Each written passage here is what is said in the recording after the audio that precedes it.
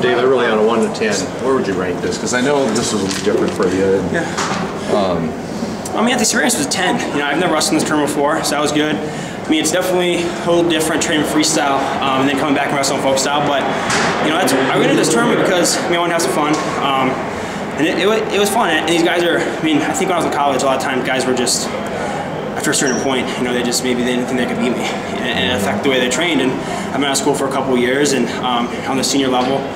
And I just think, you know, coming back, these guys are guys I never wrestled before. I'm up a couple weight classes, so these guys came out and fought me hard. You know, every single one of them did. So, you know, that's good. I think, you know, just I got myself in situations, you know, and that's what I really want to do. I wanted to come, you know, my goal this year, I kind of mentioned before, was to get 30 matches in. So today, in this term, I got 5 more matches, competitive matches against, you know, guys that are my weight class, you know, and in college, you know, these guys they train and they're, you know, to some extent, these guys are probably training a little bit harder than some of the international and freestyle guys are. You know, that's part of the college grind, and these guys in the middle of their season and they're ready to wrestle, and that's good. They all came out and wrestled me hard, and I think it was good experiences for me and the other guys that wrestled. How good a shape are you for a 2-day weigh-in?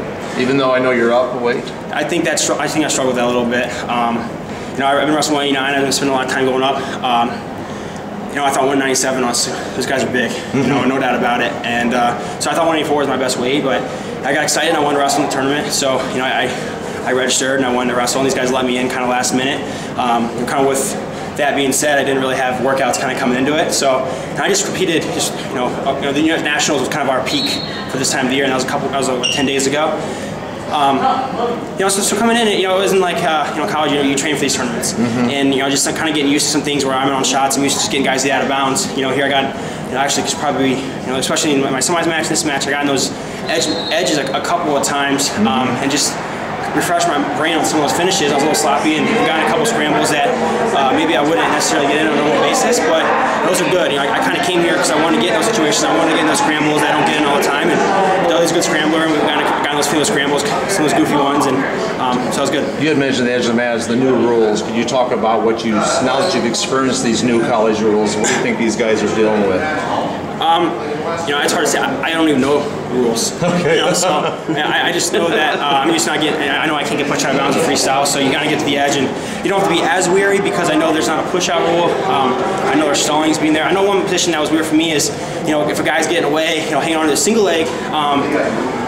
I wasn't really aware that they'd start counting and you can get hit for stalling there. So that's something that's different that I've never really been you know, before. That's just kind of wrestling, which I guess is, I think it's good and bad to an extent. I think it's good for the guys that just drop to a leg and want to hang out there. It's going to eliminate that. But there's some positions that are just wrestling related that I don't know if that's necessarily stalling. You know, you don't want to give up an escape, so you don't want to really let go of the leg. You know, I saw some guys just, you know, on bottom, reach back, go a whizzer, and the guys are on a single leg and talk about a guy for stalling. I don't think that's stalling. But you know, if you're trying to promote more wrestling, and then that's good. But you know, sometimes you get the referee's hands. It can be up and down. You know, you don't necessarily know. It could be a stalemate. It could be a stalling call. I'm not part of it enough to give you an opinion one way or another enough, but. I think in this tournament there's a lot of scoring going on, kind of from what I saw. So I think that is good for wrestling. Is this your last college match or a folk style match?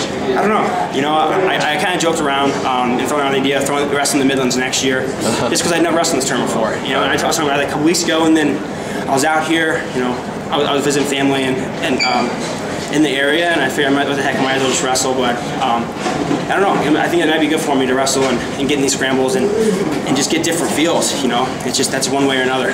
One thing I'm not used to these guys diving between my legs. It's been a couple years since that's happened to me. So, but it's good. You know, I think it's kind of like riding a bike to an extent. I was a little stoppier on top than I used to be, but you know, I can still ride guys. So you know, that's being able to get that minute riding time is important. I tell guys all the time.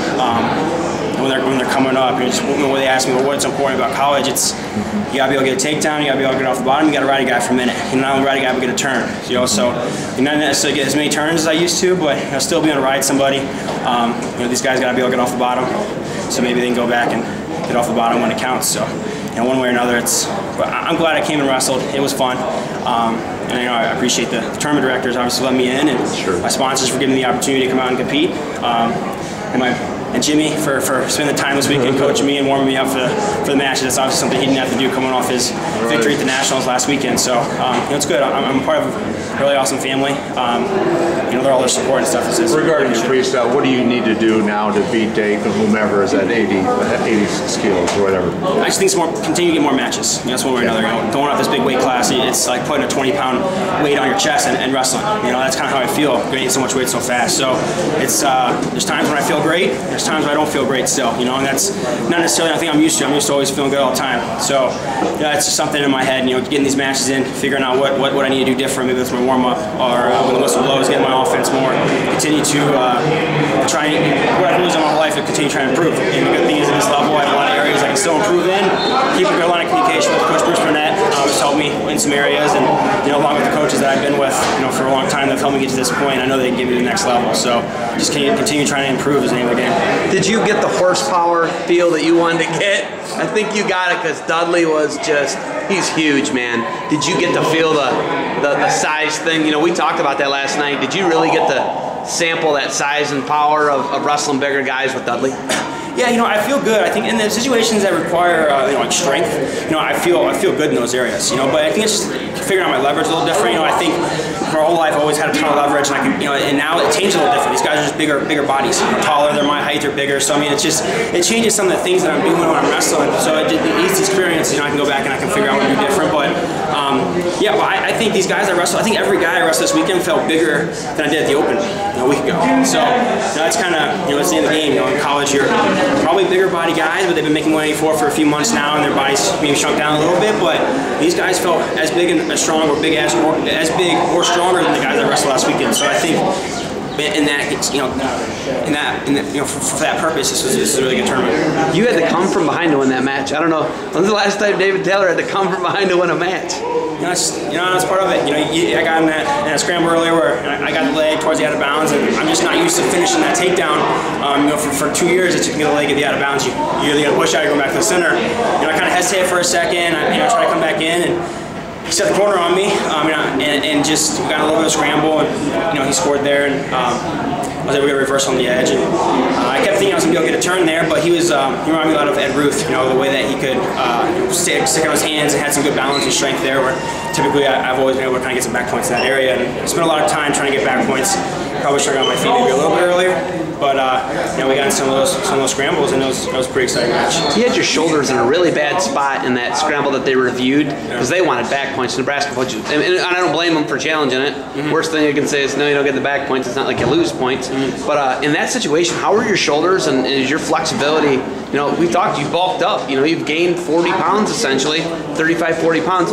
Was your flexibility still as it was when you were smaller? I think I'm more flexible now than I've ever been. You know, and I think that's part of kind of what I'm doing with my training. But you know, that area, I was comfortable. You know, we kind of got in that weird scramble, and you know, I had my legs pinned. I had him on his back there for a while. You know, he had one arm out to the side, but I was pretty pinned. I was waiting for, you know, the takedown, the back points call. We kind of wrestled around that position there for a little bit, and I was just pretty comfortable thinking that you know, the reversal and the back points were coming. And I thought after they reviewed it, I thought for sure they'd come back with a reversal and back points. You know, just kind of the area it is, and you know, but I don't know. I can see maybe just because my flexibility is, you know, more unique maybe than most people. So you know, most people weren't in that position, but I actually felt pretty comfortable, like I was in control there. You know, that's kind of what I felt in my mind. I'm just, you know, I was pretty spread out, and I was just waiting for the reversal there, but and it didn't come. But I think that actually reviewed it, ended up being a reversal, but. You know, I think if you're going to reverse, the back point's got to come after that. You enter this thing last second. They let you in. When you're going out there tonight, you know, it's nationally televised on the Big Ten Network, which is nothing to you, I know.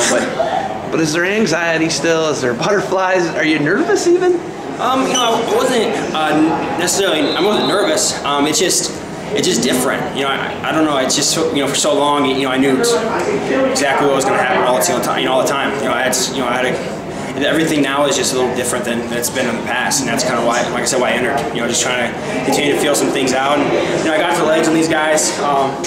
Try to get a little bit better with my finishes. You know, I think a couple times in the semis and even in the finals tonight, like I said, the first time on the leg, and then later in the match I was on the leg and you don't under my legs. So just definitely have some areas where I can finish it and so I came here and I got in those positions maybe more than I would in a normal tournament, so I can go back and I can focus on that stuff now. How much different was the gas tank situation here? 7 minutes, so much riding. Whereas freestyle, I don't think that, I don't want to say you don't expend as much energy, it's just different.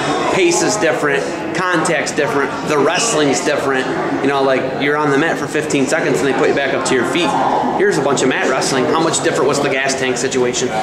Yeah, I think it's just, like you said, it's just you know, different. You know, freestyle so much, you know, explode, recover. This is just, you wrestle for 7 minutes, you know, especially, you know, having to go down, you know, and you know, go on the bottom ride, all that kind of stuff. It's just, it's a different, it's a different type of, I wouldn't say different type of wrestling, but you know, I think for everybody that's wrestled freestyle and wrestled folk style, it's a different feel. You know, definitely a different feel to the matches. You know, freestyle it's much more like mat control and stuff. Where this, you know, there's a lot more wrestling no matter where you are on the mat, which was, I was always the best at when I was in college. Where now I've kind of transitioned more to like focus on trying to get the mat control stuff. So. But I don't know. You know, ultimately, it's wrestling. You know, it was another 5 matches for me, and I was able to come and wrestle, in front of these guys that I used to wrestle for when I was in college, and relive some of those memories again, which was fun. And now let's go back to the drawing board. We have camp, going to national team camp on the 3rd, and then I'm going to Russia and Turkey on a double tour next month. So have a couple days to kind of rest and recover, and then we have a pretty good month and a half ahead of me. You got anything else for me? No, I just want to thank everybody for the support, and it's fun to wrestle folks out again. Thanks for the time, Dave. Yeah, thanks.